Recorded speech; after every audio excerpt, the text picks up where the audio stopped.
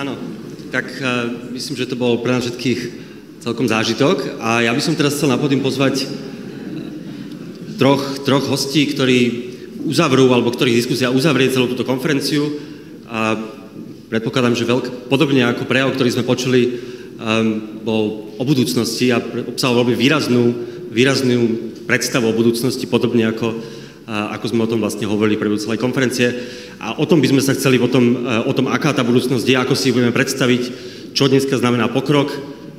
A samozrejme budeme aj sa snažiť s mojimi hostiami možno reagovať na to, čo odznelo. A ja by som ich teraz chcel pozvať na pódium. Je to bývalá premiérka, veľmi výrazná intelektuálna osobnosť Slovenska, pani Iveta Radičová.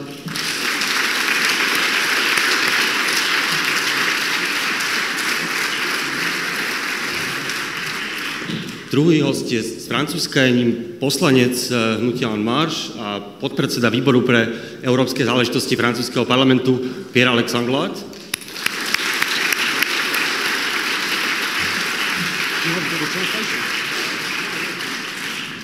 A tretím hosťom je poľský sociológ, intelektuál a šéfredaktor časopisu Kritika političná Slávek Sierakovský.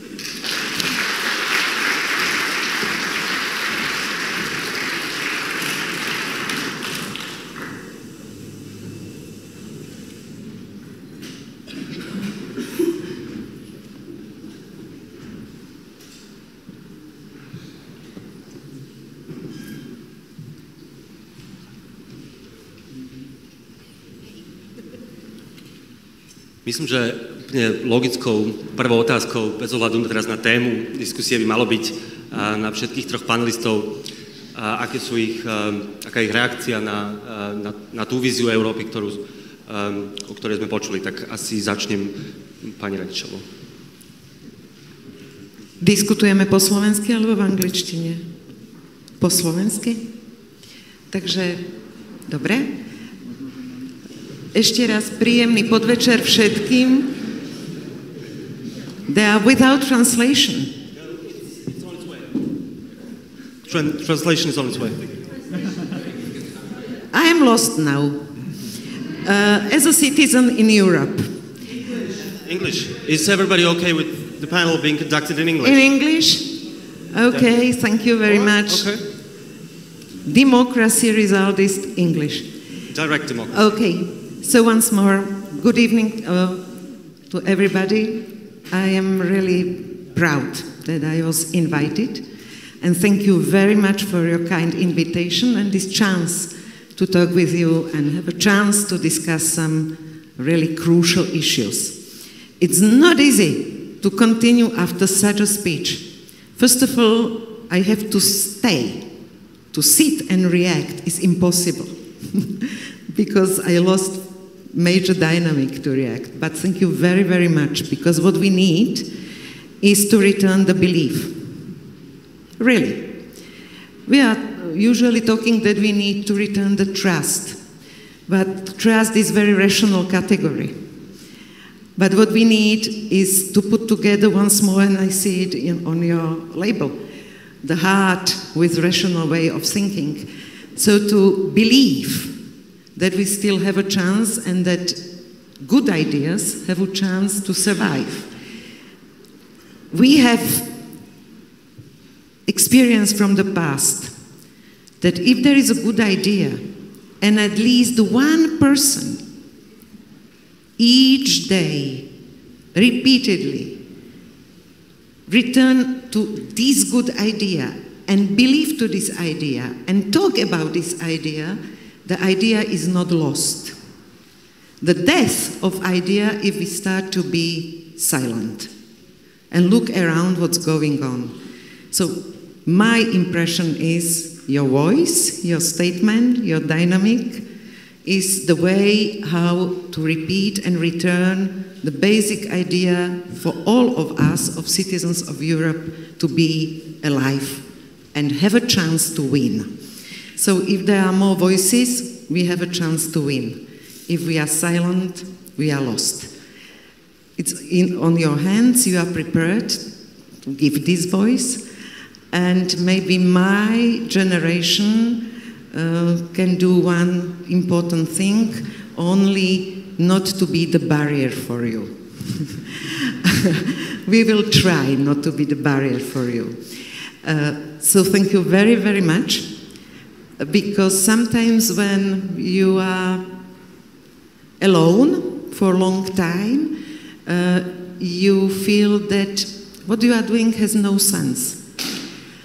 And without your inside motivation, there is no positive impact. Because I believe that sense has two pillars. First is that you have to enjoy what you are doing, and you are enjoying what you are doing. It was visible. And second thing, it has to have sense for other people. Otherwise, you are lost not only in your life, but also in society. So please enjoy what you are doing and do it for the others. Then you will win.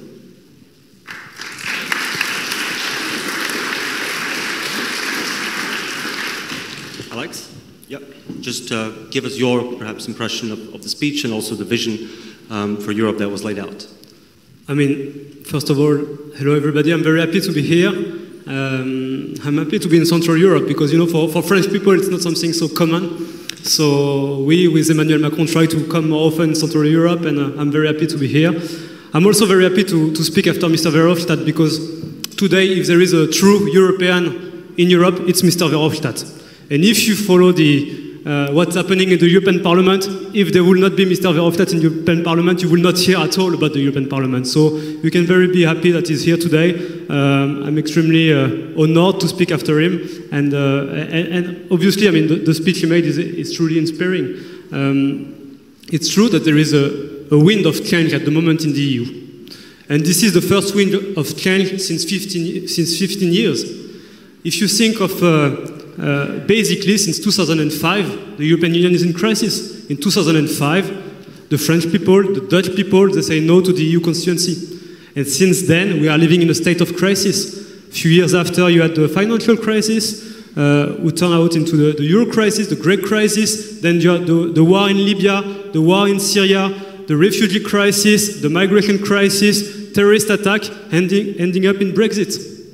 And then, a few weeks ago, a few months ago, there was a change in my country with someone campaigning on the pro-European stance, which for our country is absolutely new. It's a radical change in the political spectrum, because in the past, traditional political movements used to campaign only on a Eurosceptic stance. So it is absolutely new. And look at the change of mood in the European Union since the election of Emmanuel Macron. This is a huge opportunity. And I believe that in a few weeks, in a few months, in a few years, it will be the same in Central Europe, because I deeply believe that in Central Europe it's not all about populists, Eurosceptics, anti-migration, people who just want to close the border. Central Europe is much more different. You are the example for that. Momentum is one of the other examples. Nowoczesna in Poland is an example. Neos in Austria, and I expect much more to come. So just continue what you do. In France, we'll be with this new administration on your support, and I'm very here to be with you today.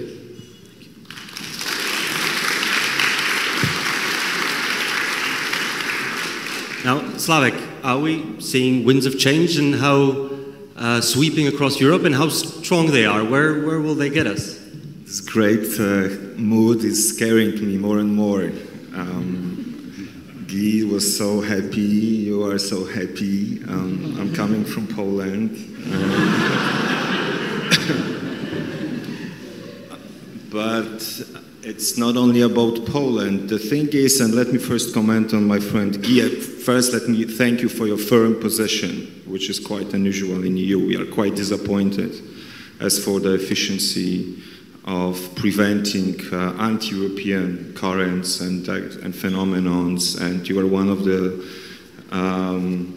not very diplomatic politicians, or not too diplomatic politicians, concerning the reactions to what is going on in Europe and in Hungary. So thanks for that. Thanks also for supporting the idea of European Federation, just for the real Europe. Real Europe means European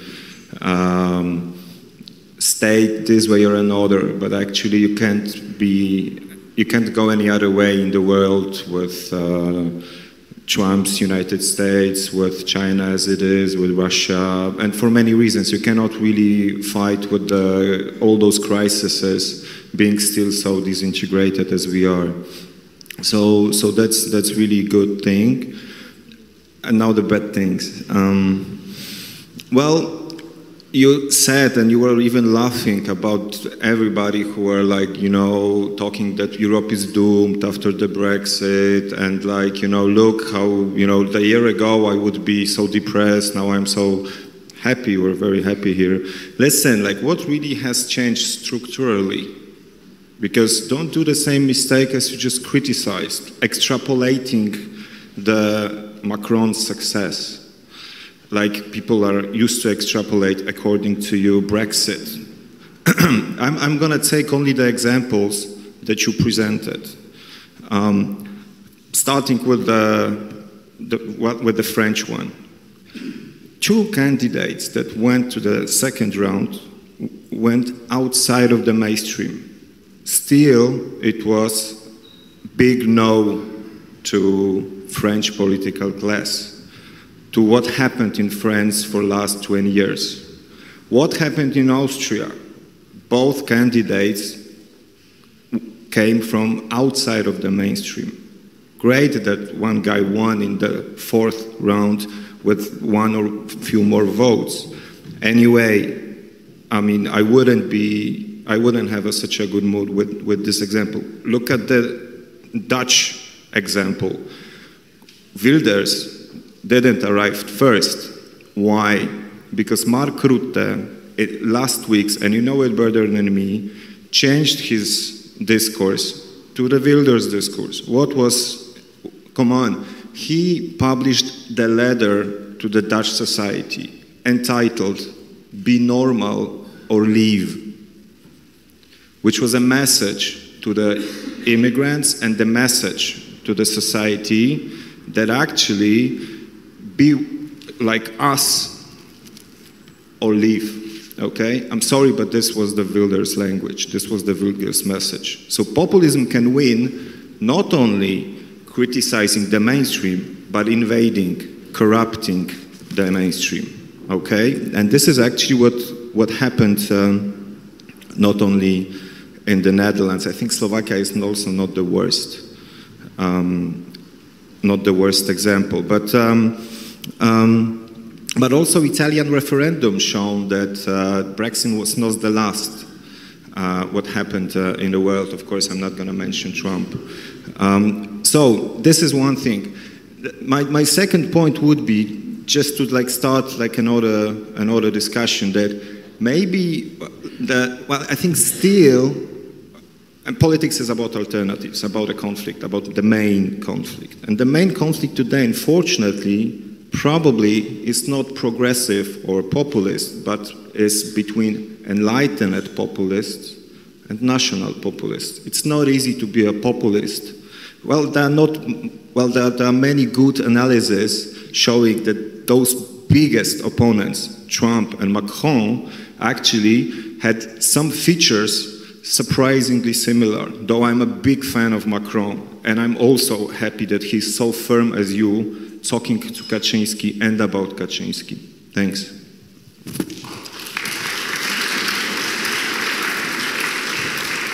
Thank you very much, Slavek, for that critical and more sobering tone. It is indeed needed, and it's important to be articulated.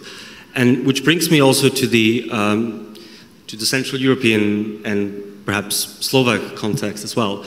Now, even if we accept the premise that there's the winds of change sweeping across Europe and there's a new progressive movement or movements, which is something I'm personally inclined to believe being the operative word, but then Central Europe is still, perhaps given its history and particular political context, perhaps there are certain challenges that are not present in West European countries. Maybe not.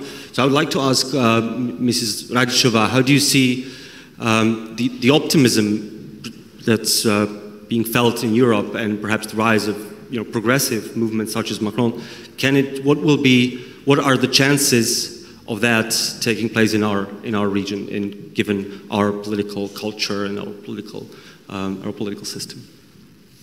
I don't know if I know the answer. I only put something on the table for discussion, because it's not easy question. What we know, and I am sure you have had discussed it during the day, that very naturally, when you widespread freedom too much, there are limits.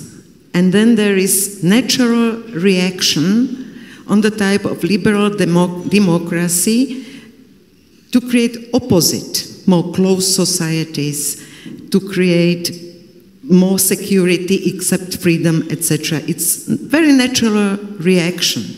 So we are facing really now what we can call global anti-globalism, international nationalism, and popular populism as a reaction of last 50, 60 years. We can react in two ways. One way is to criticize everything and to offer something totally new. In history is nothing totally new. Because present day is history and future, is past and future. It's nothing totally new. Plus, it's very dangerous, because then you say that all your lives, my great big generations, were for nothing. You are more than lost generations. You only put your effort to totally destroy societies. In other words, I think that the progress meant that, first of all, I am able to define continuity. What was okay? What we have established as a pillars of new kind of societies or present kind of society. And I have to stress that we had something made. You are trying to keep freedom of speech. You are fighting for this because you have created sometimes freedom of speech. We have created another kinds of freedom, freedom of privacy, freedom, etc. All kinds of human rights. Why we are now so sensitive? Because somebody is trying to cut our freedoms.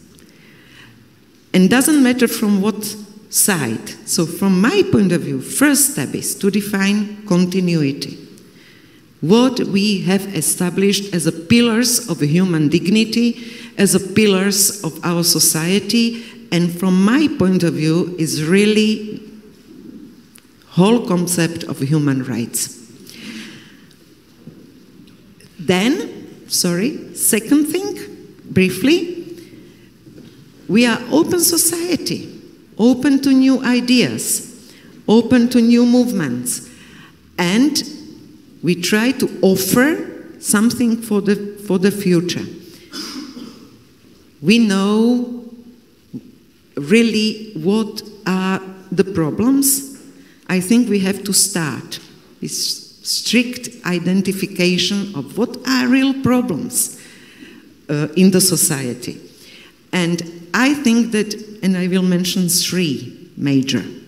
First, in political system, there is a shift from the dispute on social economic differentiations among political parties and systems to the dispute on identity. Identity, either national, regional, global. Danny Rodrigues mentioned it as trilemma. National sovereignty, democracy, and globalization, and the answer is you never can have at the same time all three. Only two different combinations. But you have to then decide and to build it. So in political system, we really need to return the belief to the real democracy through the real participation of citizens in political system. There are several possibilities. It's not only direct democracy or referendum, many others. But we have to return citizens, we have to return democracy to them. In socio-economic system, yes, there is real gap in between global market on one side and national politics on another side. That's why we need integration. That's why we need European Union, as there is no balance in between these two powers. We are like small aquarium fish, national politics towards global market brands. There is no chance. So the only way is so-called global, local. That's it. Because realization of global is on local level. In socio-economic, one last point, very important. This struggle in between global market and very weak national politics in this relation created new social inequalities, which citizens understand as non-justice.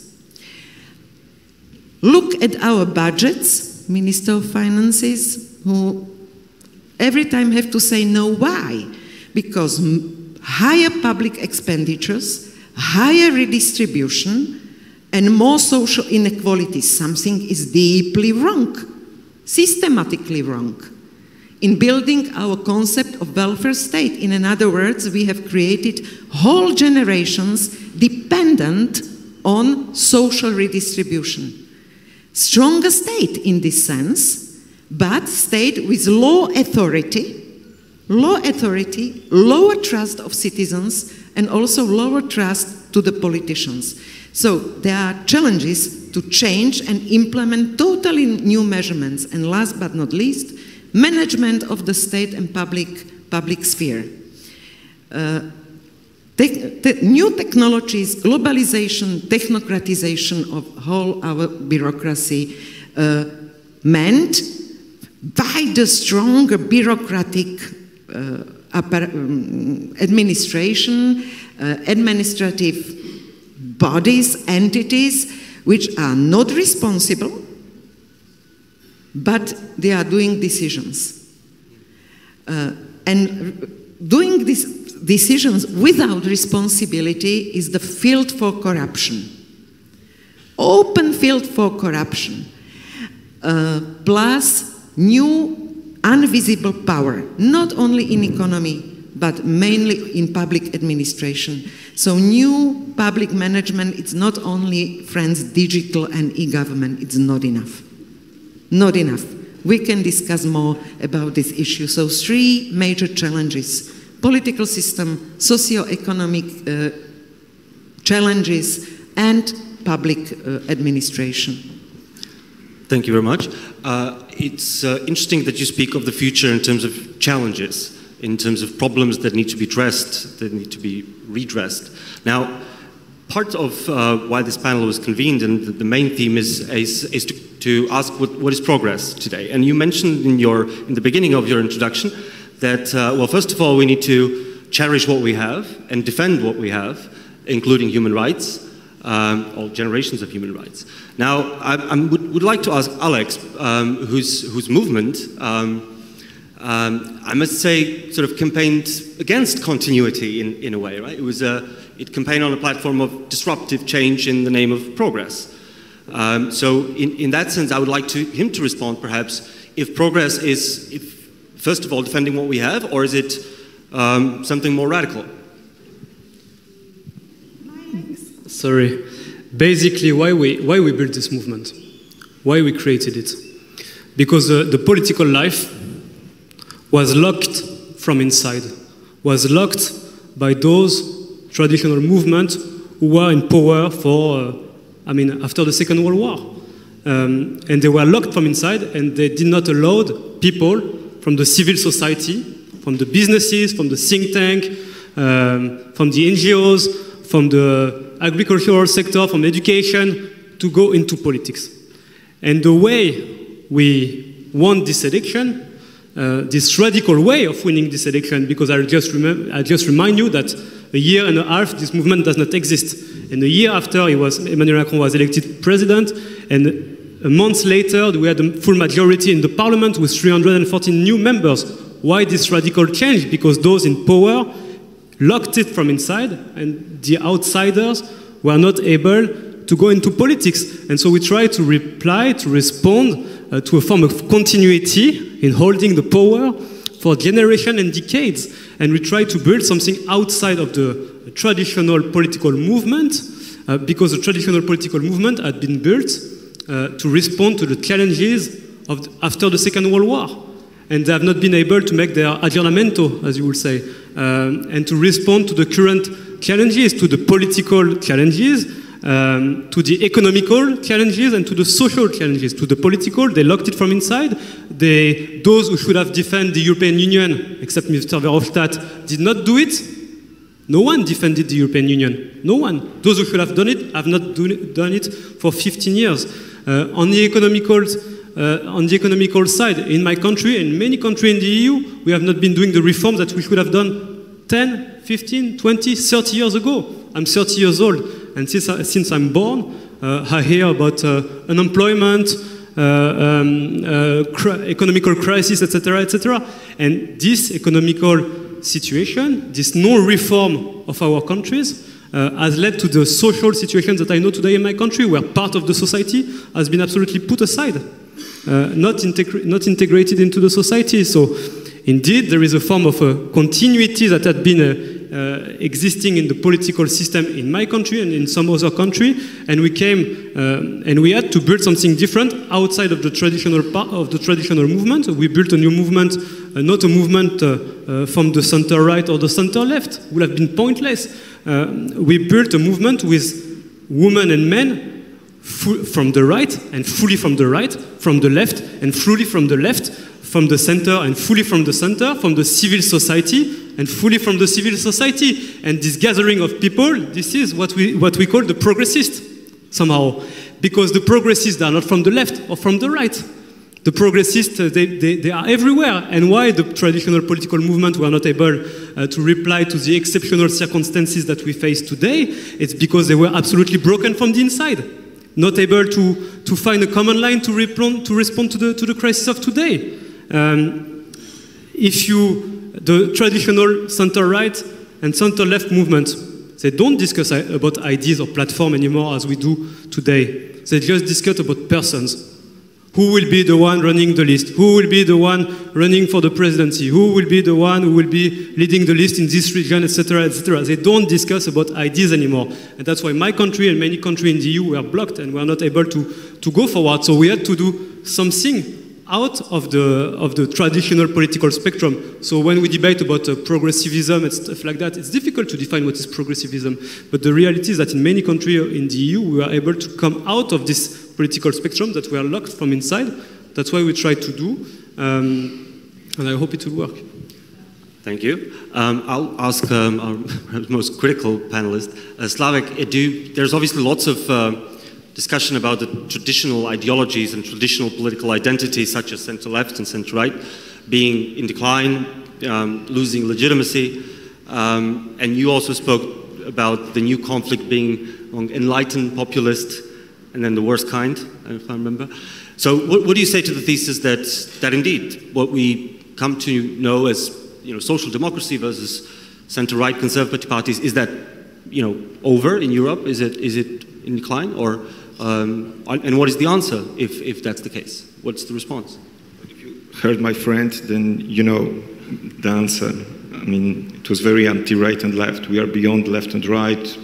We take everybody. We are critical to the traditional movements, party system, and so on. This is actually what I would call, but positively. Don't say, populism is a word invented for the left wing.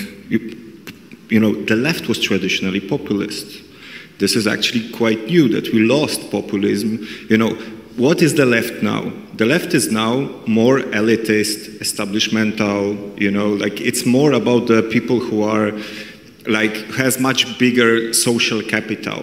Social capital is about the classes. The class division is mostly about the competitive, about the, you know, about the social capital, what you can understand, where you can really participate, and where, and so on and so on. So this is exactly, but this is exactly the division. I think it's more updated now. The enlightened populist and nationalist populist. Only probably because the only way to prevent nationalist populists, someone like Le Pen, someone like probably also Kaczynski, is someone who would also appeal to the same fears and emotions that are inside the people, okay? Because this is it. If our progressivism will be an abstraction, okay, and will not appeal to the people, then we will, then let's be philosophers, but let's don't talk about a politician, elections, and so on. If you will have a good answers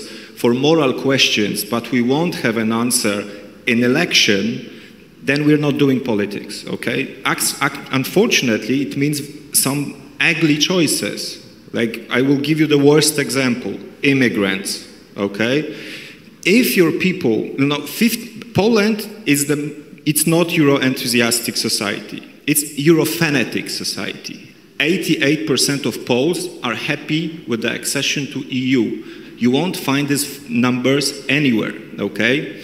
But in the same time, Poles asked, would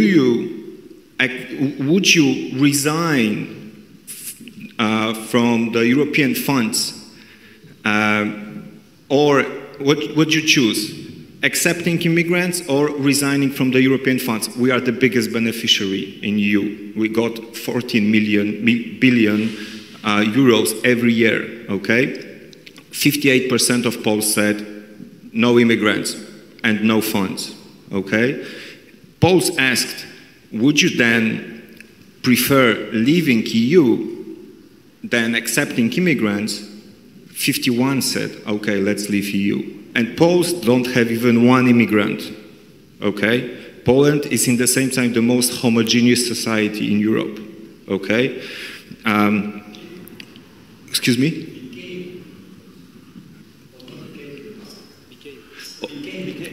In a modern history, let's put it this way, of course.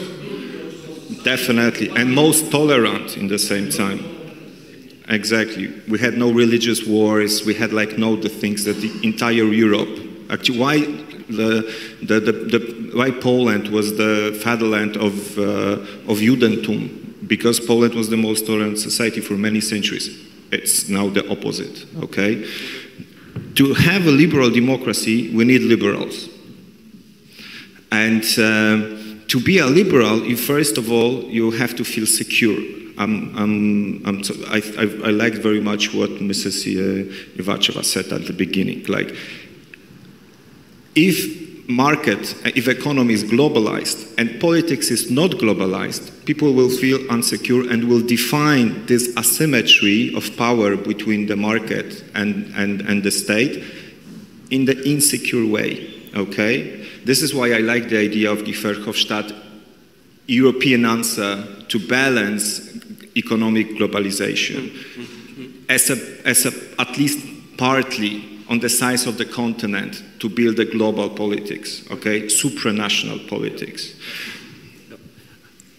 Thank you for also bringing us to the topic of Europe, because it is my sense, that is our sense in progressive Slovakia, that any vision, any positive vision of the future or any notion of progress must be defined and pursued in a European context. I mean, there is, I would think that I can't think of a vision of the future which is not European for us, for our countries. And let me therefore, but this is also it's not an easy notion in our region, because, I mean, obviously we've been part of the European Union for 10 years now, and we are getting comfortable.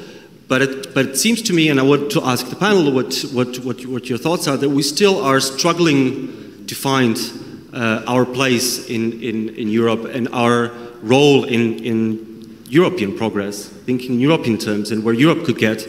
And I think our nations, including Slovakia, are still struggling to find, define the role for us. What is our responsibility? What is our contribution? So if I could ask you, what would you say could be the contribution and the role of Central Europe in European progress?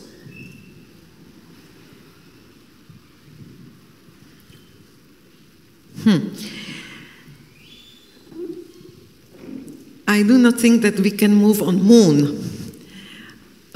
We are here in the center of Europe, and we are part of not only European networking. We are part of world networking. We are open. And I will answer, if you do not mind, with one example. There is performance on Slovak National Theatre called Natalka. The story of really xenophobia and racism against one small girl. Very strong story. At the end of this performance, there is always discussion. And there were young people in the theater, and one young, maybe 16, 17 years old boy gave the question, oh, come on, for what this democracy? Maybe somebody like clever Gaddafi, isn't this better solution? Discussion, choices, look, then there is no order in the society. We need order, then will nothing like this have happened. I do not know if I reacted correctly in that moment, but what I have done was I have asked him for his mobile. Please give me your mobile. You will not need it, as I will close society, I will close information, I will close all your servers, Google's technologies. I will decide what is the truth. You will have one newspaper, when you will read my speeches, then you open state television when you will hear my speeches and see my face, etc., etc. And then I will transform all public media to state media. In that moment, I didn't know that 2 weeks later, the head of our national parliament started to speak about state television. I thought in that moment that how it's near joke and not reality. It's always near reality. It's sometimes, as we know from Slovakia, one night and the end of democracy we are facing. So sometimes maybe the main aim and goal is to prevail normal human dignity, human beings, and our human rights. That's it. We are now looking that we need new idea. What kind of new idea? New God? God is God. New ethic? The principles are clear. What we need? To tolerate each other, to understand each other, to be solidar to each other, and to say the truth. That's all. And if the big idea is the society based on tolerance, human dignity, freedom and truth, then I think it's enough to start really to implement everything we can improve. This is for me progress.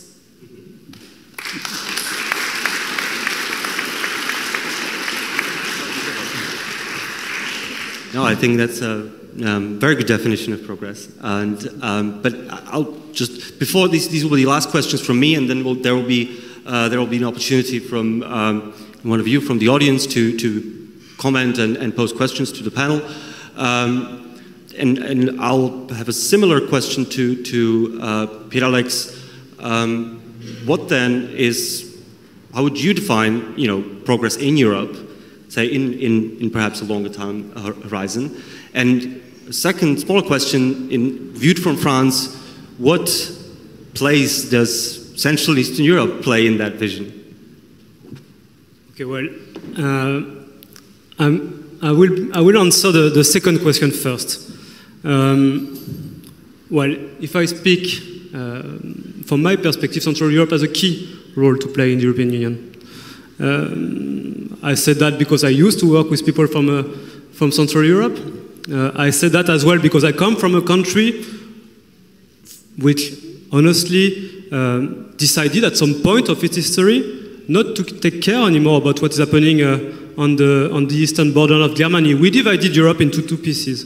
We said, basically, the Germans will take care of Eastern and Central Europe, and us, the French, will take care of the Mediterranean region. I think it was a wrong reading of the European Union, and I think the way, but maybe my colleague on the left will disagree, but the way Emmanuel Macron went into Central Europe and Eastern Europe recently just demonstrate, because it was the first time for a long time that a French president did it, that we want Central Europe to play a key role, that we want Central Europe to come with us in this reformed Europe that we carry, and that we expect very much to have you on board. So in my personal my personal feeling is that the Central Europe is essential for the future of the EU. That obviously there is an engine in the European Union which is Germany and France, because it's the two big member states with the strongest economy, which are the most populated people. But that if we just consider the European Union as France and Germany, it's a mistake. It's a mistake, and I come from a country which says where the president in 2004, Chirac, when speaking about the war in Iraq, said that basically Central and Eastern countries missed an opportunity to shut them off. He said it very bluntly. It was on the war in Iraq, then we won't debate on that, but this is not the way we should have spoken at this time. And since then, there was a fracture, there was a break between Western, or at least between France and the rest of Central Europe. And you guys were just in the European Union a year before. So, from that, how can you build a relationship? So with this new government, this new parliament, that's why I'm here today, we want to develop this new relationship. That's why Emmanuel Macron has been there, and that's what we are trying to do. After we can speak about the debate, that the way it is and stuff like that. But there is a will to bring Central Europe with us, because for us it's extremely important, and we know that there is something behind what we hear in the media in France or in Germany about authoritarian populist regime. There is something else in Central Europe, so we want to have you on board with us. On the notion of progress, difficult question to answer, but for us, the way we see, or the way I see progress in Europe, there is a division between those who believe in the rule of law, those who believe in justice, the place of universities in our society, the role of researcher, of thinker, of philosopher, of politics, of people who belong to the civil society and their role into politics, and those who oppose this vision and say that basically there is no future together, that we should go back to national member states, that Europe is not an alternative, that the only alternative is national borders, out of the EU, out of the Eurozone. For me, the real future, the real differences between those who believe in progress and those who don't believe in progress, and that was the difference that we make in this campaign, is the belief in the European Union. Not the European Union as it functions today, as Mr. Verhofstadt said, and some others said before, but a reform Europe. And if we are able to build this reform Europe, I think this is where we'll make the difference between the progressive and those who are somehow, let's say, the conservative. Thank you very much.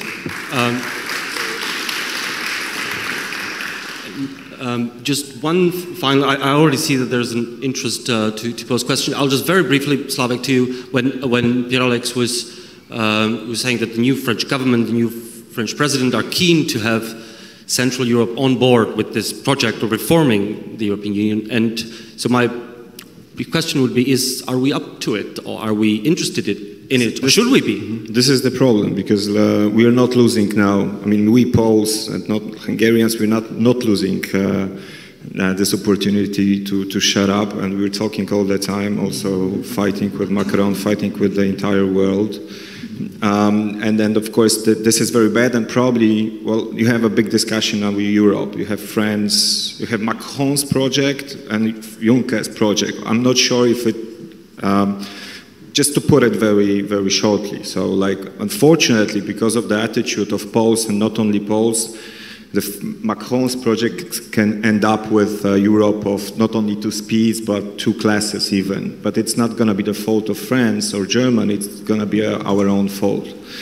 And the second thing is Juncker's very optimistic idea, let's go together and let's force actually all countries to join Eurozone, which I would love to for political reasons, not necessarily economical reasons. For Poles, Euro probably is more political question than economic question. It's a question of security, democracy, independence, and so on. I have to disagree with you as for, I just published on Friday, you know this text, okay, I published in Le Monde the piece criticizing Macron, which I thought that I'm not going to do, but you see I'm criticizing all the time. I will take, but it's only, it's really an exception. I'm very progressive and optimistic. But the thing is that, of course, Macron came to Europe to fight for the posted workers directive, so to change the law. And unfortunately, this is why I criticize him. I support him very much when he criticizes Poland and when he asks Poles, Hungarians, to be democratic, to respect rule of law, and so on. But as long as he doesn't use this critic to push French economic interests, because roping the critic of Polish political nationalism in the promotion of economic French nationalism, it's not an honest position, let's face it. Don't mix those two things. Criticize us for what we do with democracy, but don't use the fact that we are isolated in Europe, so people should ignore us and like our workers and should prefer French workers or so on. Here, I think, especially from the progressive perspective, I would go and look what is the interest of people. So these workers, not necessarily Poland or France or politicians. To answer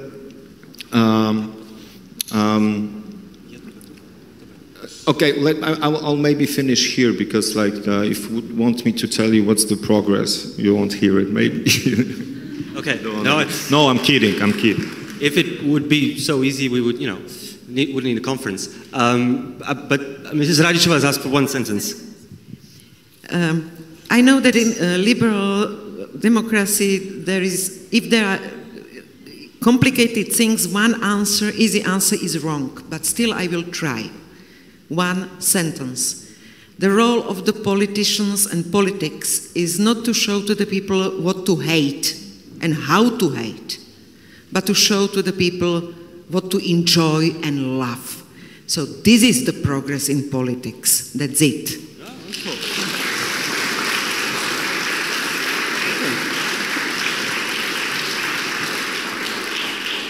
Okay, I'll now open the floor for questions. That I think there's an interest in the back. If you could give the microphone to the gentleman in the back. Thanks a lot. My name is Martin, and I've got a question for you, Pierre. So when you want to change a country as the Prime Minister or as the President, you need to do two steps, right? Firstly, you need to win the elections, and secondly, you need to maintain that popularity and to actually perform what you promised before and to actually do the steps to change the country. And with Emmanuel Macron, he obviously managed to do the first step, but now it seems like he's a bit failing in the second step, like his popularity is going down, and many people say that the power is like grasping him. So my question is, first, could you tell us what's happening? And second, could you maybe tell us what could we learn from this? Like, what could people here or the party for the future, once they become the government, what could they learn from this, like, to prevent something similar happening? Thank you. Well, thank you very much. This is a good question. Obviously, there is something on what we have been thinking over the past weeks. To win an election is something, as you said, and then to govern, as Mrs. Prime Minister knows, it's something different. The fact is that the country haven't been properly reformed for many, many, many years, since I'm a kid, and even before. And the truth is that we are doing a set of reform which are extremely radical, somehow revolutionary for the country. And that obviously a part of the political opposition is building up an agenda on that. And somehow creating artificially, in my point of view, a kind of disagreement between the French society and the policies we are doing. In my point of view, there is some kind of unsatisfaction, maybe. It's possible. But the truth is that if this unsatisfaction was that high, you will see 300,000 people in one day in the street of Paris, as it happened already in the past. But what is doing the opposition today? There was 1 or 2 demonstrations last week. There will be another one this week, another one the week after. Why do they do that? Because they are not able to gather people. If you are strong enough to gather people, you gather them one day in the same street, in the same city, and say, look, the people are there, they are against your reform. So in my point of view, there is some dissatisfaction, but not everybody voted for us. So this is one thing. The second thing is that people are waiting for a change in the country, and we campaign on that. But the truth is that once you are in place, doing reform that have not been doing for many years takes time. Takes time. And we said it very clearly in the campaign. All what we are doing now will have effect in 5 or 10 years. We will not change radically the country from one day to another. We'll change it politically. Now we'll change it economically, socially, maybe philosophically somehow. But we will change it. But it takes time. And Emmanuel Macron has already been saying that we need to look which kind of country and union we want in 2030. It's not the country France tomorrow or the day after. It's what society, what country do we want in few years. So it takes time. And maybe we have not been explaining sufficiently what we are doing, so we try to do it more at the moment. And one final word. I'm ready to assume a part of unpopularity if the reform we are doing are good for the country. I think it's time that the politicians stop to look every day on the polls, on the curve of their popularity, and say, "Ooh, I'm unpopular. I stop to do everything." That's what we have been doing for many years in the country, and that's why we are in this situation. So we assume a part. I personally, at least, assume a part of unpopularity if we are delivering good policies, and that's what we're trying to do. Thank you very much. Is there a wait for the applause? There is a question there in the back, the lady.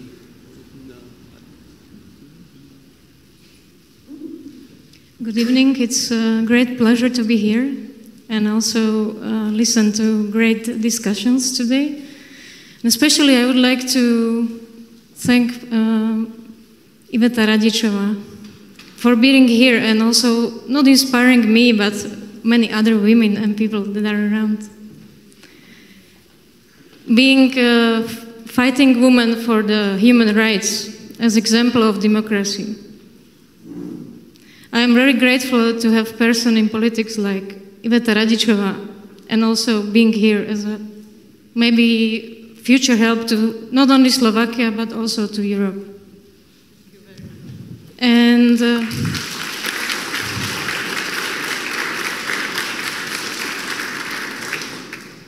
I hope you will inspire not only women in the future to fight for others, not for self, like we see at at the moment at the political scene of Slovakia. And I would like to ask Ms. Radičová, what would be your message to progressive Slovakia? Because I think you are not just here because you were invited, right?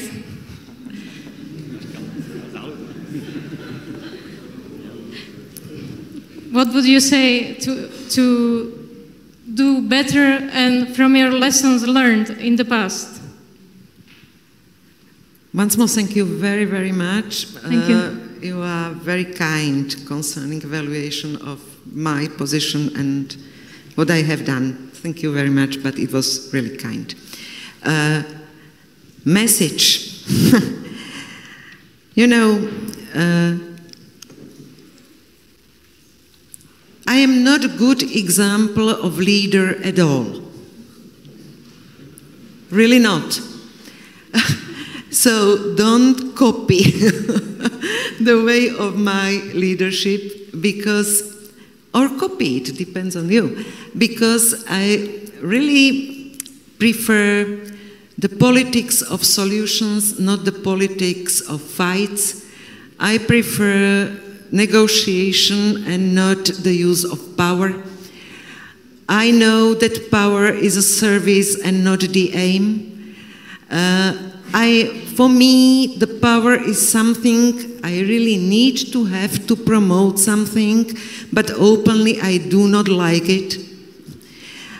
I prefer more participative type of politics, very equal type of politics and not the hierarchy in the politics. I prefer open politics based on the truth, also in the situation where it's very inconvenient. I prefer to try to have a partner with whom I disagree and not to have an enemy. I think that politics which polarized society and create enemies meant that we are losing sense for community. And without sense to community, we are alone.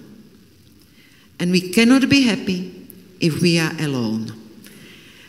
So how I see it is, please put your whole effort to build communities, not only virtual, but real communities. Please return to the basis and basic features of politics, negotiation, trying to find the compromise and be tolerant to those who disagree with me. And last but not least, I think that the aim of each politician is that when you finish your journey, at the end there is at least one more satisfied citizen more than before you have started. So my message to you is to have more and more satisfied citizens at the end of your trip. Do it.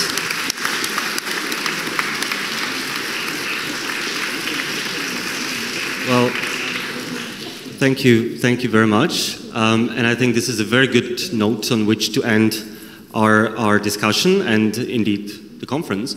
But I'll invite Ivo Stefanko, chairman of our board, to deliver a closing remark and a thank you in Slovak language. But before I do that, please give a round of applause to our speakers, Iveta Radičová.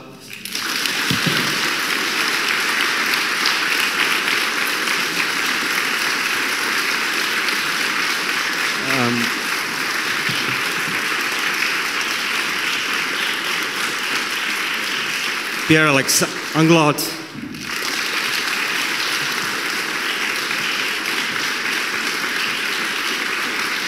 and Slavek Sirakovsky.